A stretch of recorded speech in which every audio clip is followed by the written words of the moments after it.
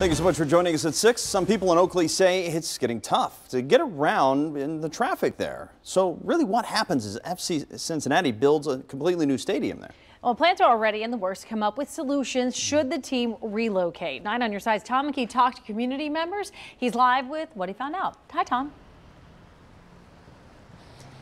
Hello, Tanya. Well, this is Oakley Square. It's very, very busy right now because traffic comes together from 6 different directions. The rush hour, busy. Nights, busy. Weekends, very busy. But it could get a whole lot busier if FC Cincinnati builds that stadium just down the road. Mad Tree Brewing sits on Madison Road and traffic whizzes by at a fairly good clip. Parking is often at a premium as the place fills with customers. I think it's fairly calm. Usually when you start to see a peak will be during the holidays or also during like Sundays around noon, you know, when Crossroads lets out. Crossroads Church is across the street with 3 services every Sunday. The church has 2,000 parking spaces and a traffic control team. We spend about $250,000 a year on detailed police officers, so not officers that the city's providing, but that we actually pay for outside of that. A new wrinkle may be an FC Cincinnati stadium at Oakley Station. That would add thousands of people and more cars in the neighborhood dozens of times a year.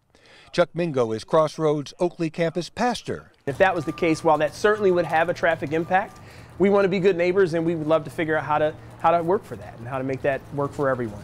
That's what City Council's Budget and Finance Committee called for Monday, a traffic study to determine exactly what road improvements are needed in the area. Mad Tree Brewing co-founder Ken McNutt has several ideas he hopes are considered. I'd like to see more multimodal, more pedestrians, more bikes.